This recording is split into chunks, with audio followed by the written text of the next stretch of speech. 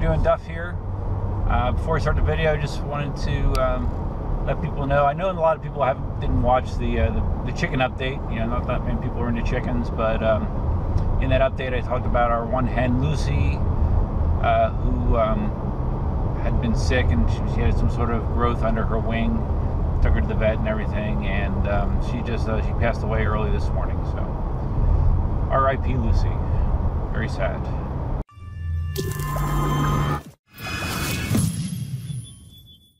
So I'm actually on my way to the Naples Greenway. I've been ever since I got the one wheel, I've been wanting to ride there. Thought it'd be really scenic and a little different as far as the terrain and stuff goes, and I just thought it'd be a great place to try to ride the board. I do that a lot. So yeah, I'm on my way there. I did want to mention that the day that I shot that video of me riding the one wheel around the backyard, I actually went out and tried all of the different modes that the board has, which is something I had been saying that I wanted to do for a long time, because up until that point I had only ever tried mission mode. So while I'm driving here, I just want to give my thoughts, my feedback on how those modes felt. I went in order. First I did Sequoia, which is the beginner mode, and I was really surprised at how different that felt. Obviously you have the speed is lower. The top speed in Sequoia is 12 miles an hour, but what I couldn't believe is how much it was more resistant to tipping. Basically, like it wanted to stay upright. It did not want to lean back and forth. And I'm not sure how they do that, but I can definitely see how it would be advantageous to a beginner. So yeah, I think that's, if I'm ever going to have someone get on a board, I might have them try Sequoia mode first, because it definitely felt the most stable of any of the modes that I tried. I tried the is it called hill mode? I don't know the technical name for it. It's the mode that's supposed to be designed for climbing hills where the nose is pitched up permanently. I hated that. I used it for all of 30 seconds and said, screw this, I'll never use that again. Cruise mode, I think it's called cruise. I didn't really get that. It kind of seemed like mission mode, but just with a lower speed limit. I really didn't see the point of cruise mode. And of course, mission I've been riding all along. And then I tried delirium. And I have read other people saying how, you know, that delirium, I don't like the way it brakes so hard, and it's too twitchy or whatever. I actually like delirium a lot. Not only is the braking very strong, but the acceleration is very strong. It's noticeably stronger than mission mode to me, and I really liked it. There's a good chance that I might be riding in delirium more often than mission. So yeah. It's kind of interesting to try those different modes and we'll see how it goes.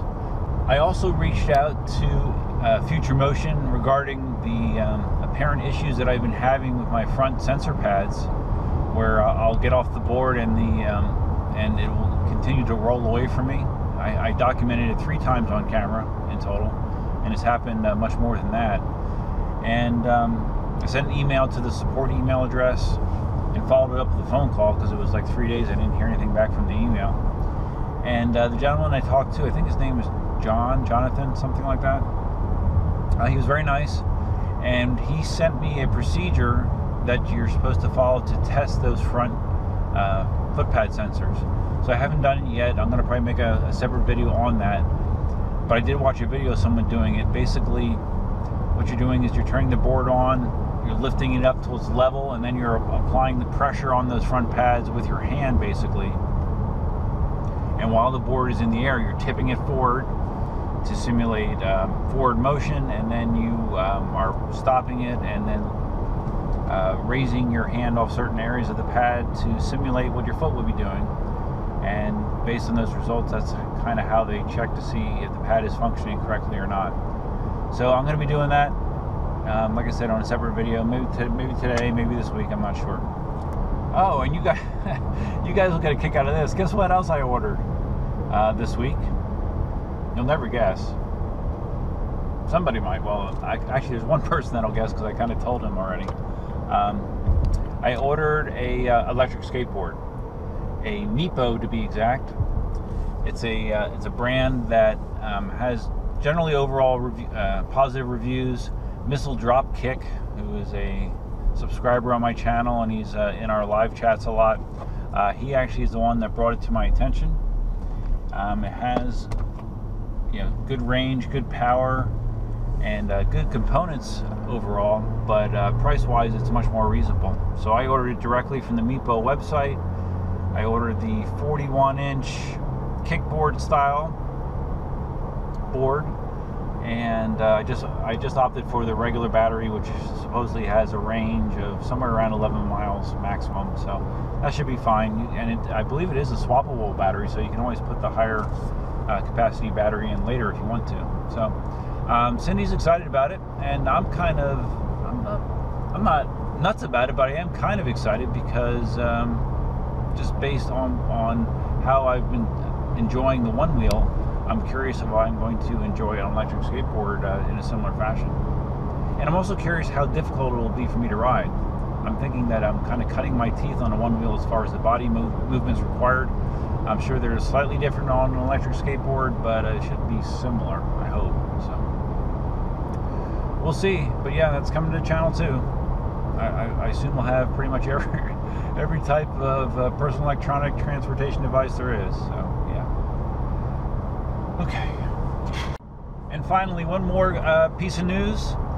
Those of you that have been worried that I am abandoning EUCs because you've been seeing nothing but one-wheel content for about the last month or so, no worries. I actually got a ship notice from Jason at eWheels on my KingSong 18L. Last time I checked, it is in Louisiana, and I'm supposed to have it no later than Thursday, but if it's in Louisiana already, I might have it sooner than that, actually. So yeah, I'm gonna have my 18L real soon, and I will be doing a lot of testing and riding on that. So those of you that have been looking for that, it's coming very soon. All right, so I made it to the Greenway. The skies are a little bit foreboding. Looking like it wants to rain, but hopefully it'll hold off until I'm done. So I'm just gonna pad up here and we will be off. All right, we are out and rolling on the boardwalk.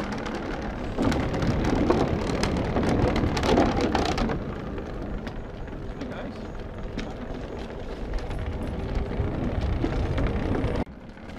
This is nice to cruise on.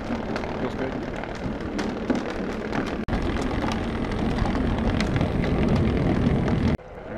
Came out the Naples Zoo side. My goal is just to do the entire Greenway path and back, and I am in delirium mode right now.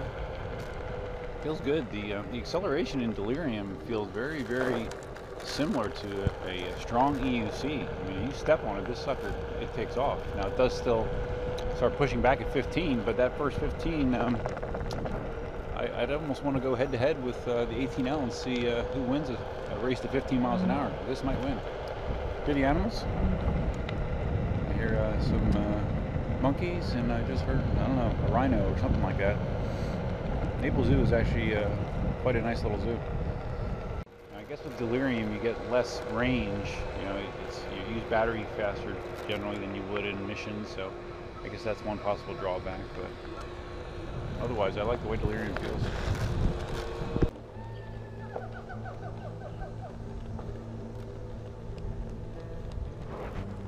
Like a scene out of Jurassic Park. Yeah,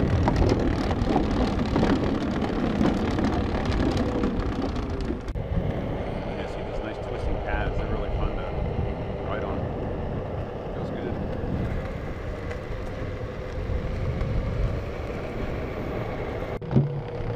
Alright, made it to the bridge over the Gordon River. No problems. This is fun on the one wheel. This is a great path for it.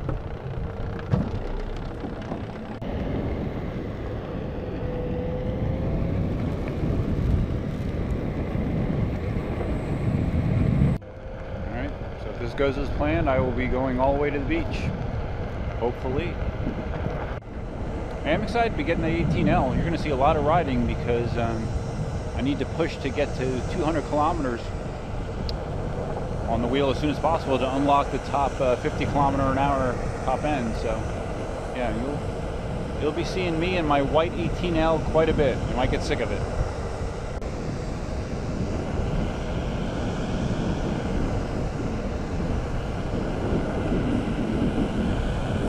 It's definitely feeling like rain. It's close. So hopefully I can get there without getting wet. We'll see.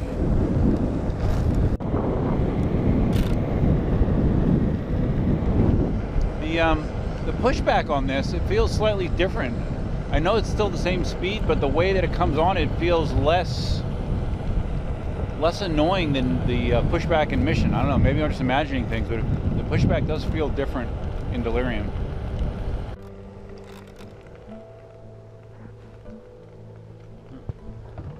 Temporary trail. Okay, the temporary trail that leads past the construction area up here is going to be closed for 4 days, starting on the 30th, which I think is tomorrow. So I'm glad I'm doing this now.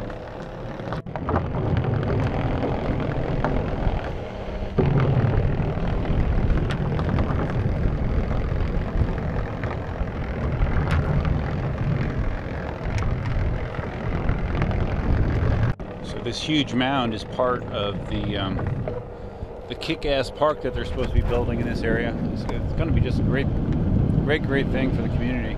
I'm not sure when it's supposed to be done, but I've seen some of the plans for it, and it just looks great. Can't wait.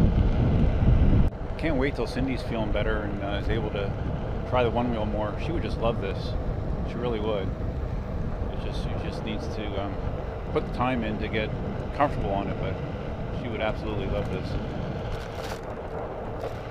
Okay, exiting to the downtown Naples area.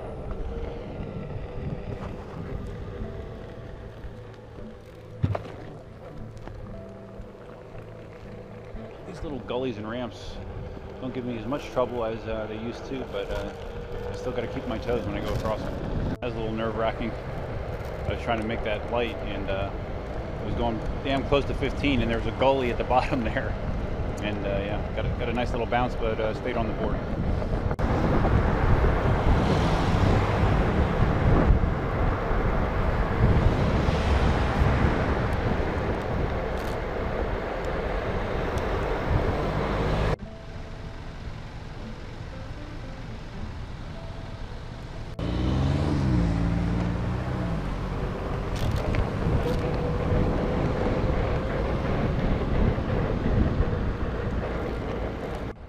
Past the traffic lights and a few blocks from the beach. And no, I will not be riding my one wheel on the beach. Sorry. I like it too much.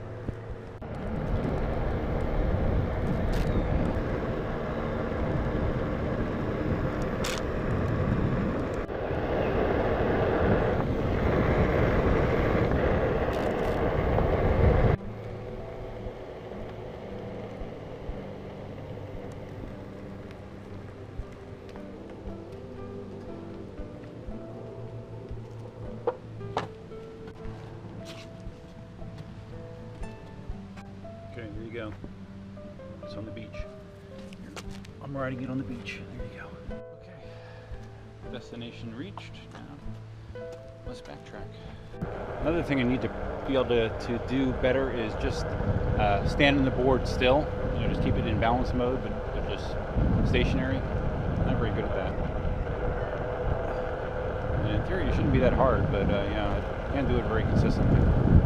This road here isn't in the best of shape, so you have little like gullies and drops that kind of sneak up on you, so I got to pay attention. Keep my ankles loose. This would be a very interesting thing to try on the electric skateboard eventually as well. I'm not sure how it would do. You know, with the smaller wheels, that was always a drawback to me with electric skateboards, is you need a smooth surface, but you see so many people riding them in like New York City, and the roads up there are terrible, and they still manage to do it somehow, so maybe it's not quite as limiting as I think it is.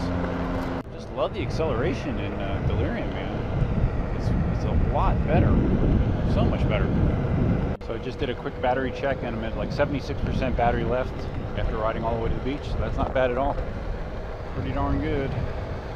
That's a little hairy. I just hit the bowl around a sewer cover unexpectedly, and It wobbled me quite a bit, but I did not go off, so it's good. You know you're making improvements when you can recover from unforeseen obstacles and not eat shit, so it's good. Alright, made it past the traffic lights once again, and heading back on the Greenway path.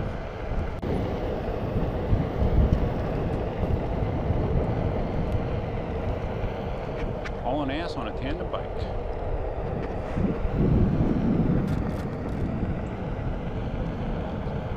Going beyond my pushback speed.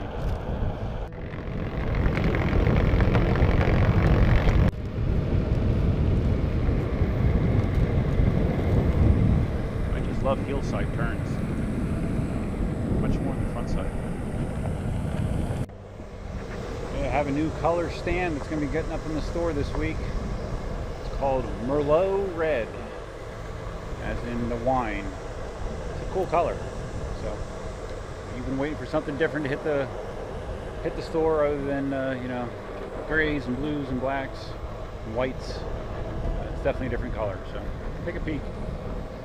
Also, I think I mentioned a while ago that I had made a TPU flexible filament charge port cover for my one wheel, and I actually made a bunch of them and sent out probably 4 or 5 to people for free just to test them. And unfortunately I only heard feedback from one guy so far, and he said that he couldn't get it to fit right, which was weird to me because it fits my XR nice and snug. He made it sound like it was too big. But then I followed up. I wanted to verify if this guy had an XR or one of the older one wheels, you know, a Plus or an original.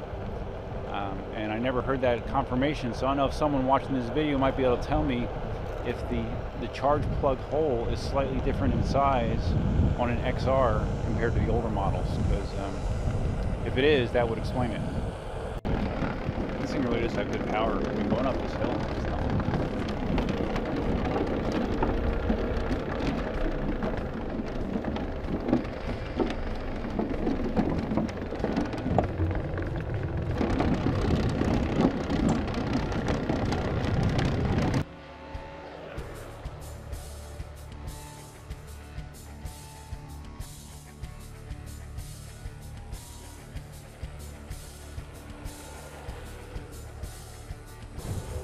So much fun.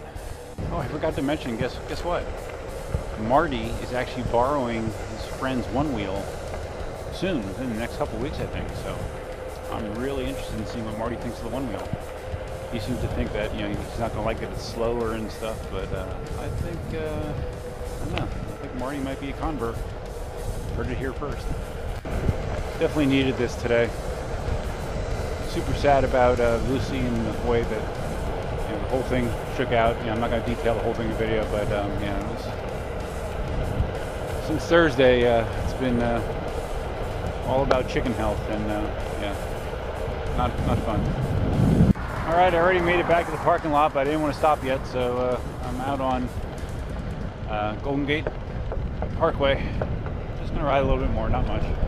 Actually, over there's another park that has a boardwalk, Freedom Park. I've never ridden there.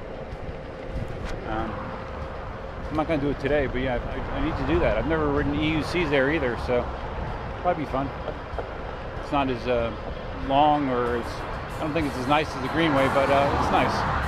I'm actually just going to snake all the way around to Goodliff Frank Road, make a left, and I'll be coming in the zoo again, just from the other direction, and then I can get back that way.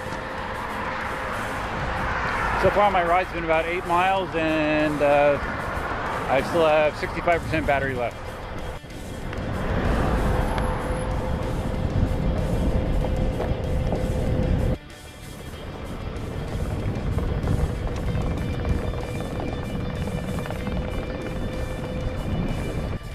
Looks familiar. The braking is so good in Delirium.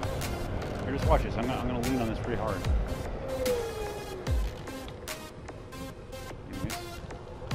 It grabs big time.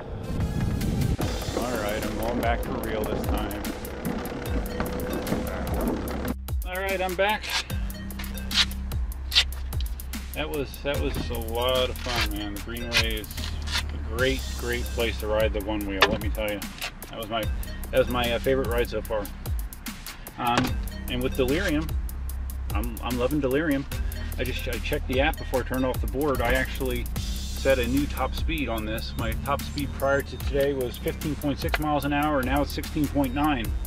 Like I said, there's something different about the way the pushback comes in on Delirium that it's easier for me to ride a little bit faster. So it's awesome. Yeah, I think I'm all Delirium all the time, unless I'm really trying to push mileage or something. So, but that's it. If you found this video interesting, please give it a big thumbs up. If this is your first time visiting the channel, you'll see lots and lots of one-wheel EUC, 3D printing, car repair, all kinds of stuff. But anyways, if any of that stuff interests you, you might want to consider subscribing. I'd appreciate it very much. Oh, and by the way, just talking about subscribers, I'm like 15 away from 4,000, I think. And I just had 3,000 late last year. So the channel is growing at a good pace, and I'm very appreciative to anyone that is a subscriber. So yeah, if you want to join that crew, hit that subscribe button below. That's all I got for you for now. Until next time, Duckman out.